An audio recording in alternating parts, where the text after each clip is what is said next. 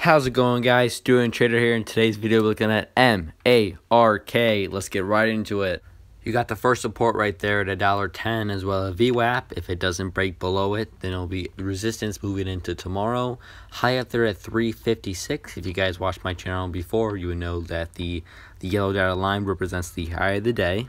The whole day was trading in this channel between 110 and the highs up there. We'll have to see if it breaks out or breaks below in the upcoming days.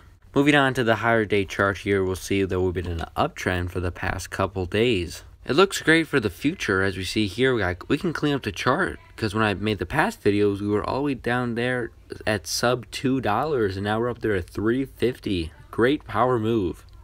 Today had almost 92 million shares of traded, 30 million above the average 10-day volume. Looks great. A little background on MARK. They make cameras that can sense temperature or heat readings.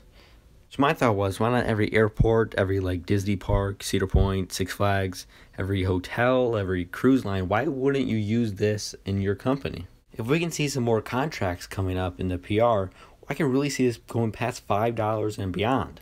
MARK held levels all day today, still holding the uptrend as well. So tomorrow, if we see all consolidation goes up 10 cents, I do see a future, but then again, this stock has so many opportunities that we may never even see a pullback again. Moving on to the news, nothing big today, just a reuse of how Remark Holdings regain compliance with the NASDAQ.